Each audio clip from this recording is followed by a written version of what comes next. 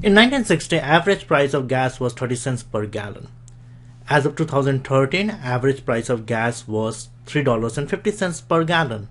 So how do we compare 1960 gas prices with 2013 prices? One idea is to convert 1960 prices into 2013 dollars. This process of converting previous year's prices into current dollars is called converting nominal values into real values. Real values are very helpful in comparing something over time. And in order to make this conversion, all we have to find is the 1960 gas price in 2013 dollars. One strategy is this: just bump up or increase the 1960 gas price by exactly the same amount by which average or prices increased between 1960 and 2013. For that purpose, we need to find average prices in 1960 and the average price in 2013.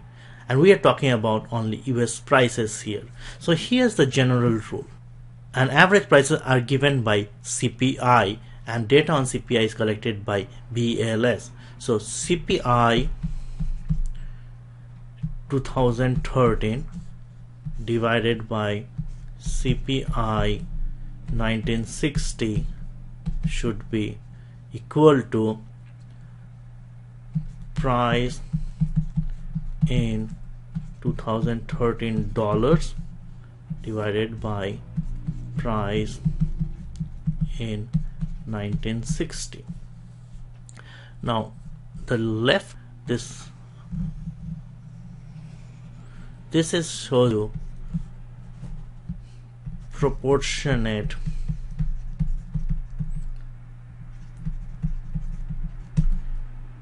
increase in price between 1960 and 2013. We also know this number. This is 30 cents. So, and this is our unknown. We need to find this number. All we have to do a simple cross multiplication.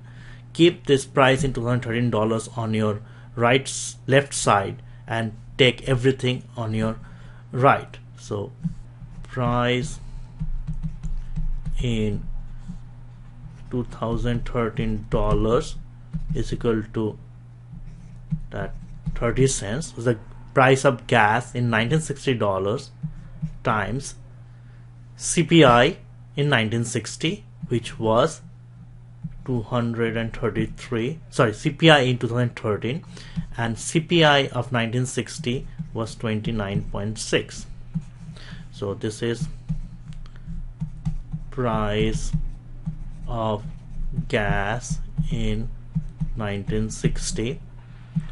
This is CPI 2013, and this is CPI 1960. So once you do the calculation, it comes out to be $2.36, which means a 30 cents per gallon gas in 1960, if it would have kept up with the average increase in price, would have costed us $2.36 per gallon. But as of 2013, average price of gas was $3.50 per gallon, which means that gas relatively costs much higher today than in 1960. So by converting 1960 prices in today's dollars, we are able to find out if we are paying more for something or less for something compared to some previous year. We can do a similar exercise for other things also. For example, we can convert say 1960, 1970 or 1980 wages in today's dollar by exactly following the same procedure. The general formula is CPI today divided by CPI in year T should be equal to price in today's dollar divided by price in year T dollar, which implies price in today's dollar should be equal to price in year T dollar times CPI today divided by CPI in year T. So you can use this general formula to convert pretty much anything in today's term. So this conversion process, once again, is called converting nominal values into real values.